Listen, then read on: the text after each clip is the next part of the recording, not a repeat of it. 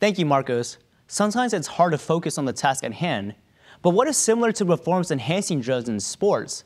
There's a sort of academic-enhancing drug. It turns out there is, and it's being called the study drug. It's easily found throughout college campuses, but information on its dangers aren't as readily available. Due to the legal risk, we are protecting the identity of the unprescribed user. Taking Adderall definitely helps me get everything done. During exam time, sometimes that sip of coffee isn't enough. You can get it anywhere on campus, around finals, midterms. Adderall, a prescribed stimulant that is commonly used to treat ADHD, a condition where a patient has trouble focusing. Unprescribed, however, it's being used as a study drug. Try and pay attention to this needle.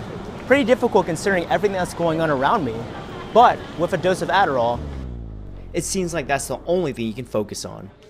A study done in 2013 showed that the term study associated with Adderall spiked during exam time on Twitter, indicating the frequency of Adderall being used as a study aid.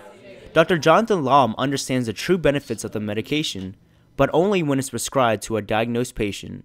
But if there are students out there that take other people's pill, there may be side effects that they don't know. Those side effects, according to Dr. Lam, include raised heart rate, raised blood pressure, weight loss due to loss of appetite, and insomnia.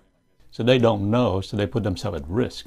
A reality that came too close to this unprescribed user. She lost feeling in her arm after taking Adderall and thought she was having a heart attack.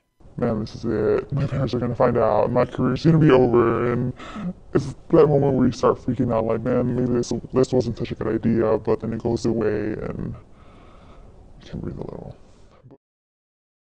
Adderall can be dangerous, especially when combined with caffeine or alcohol. That's why Dr. Lam recommends for those interested in the medication to consult their physician. Also, we got an exclusive interview with an individual that sells Adderall. Hear his side of the story now on UTAnews.com.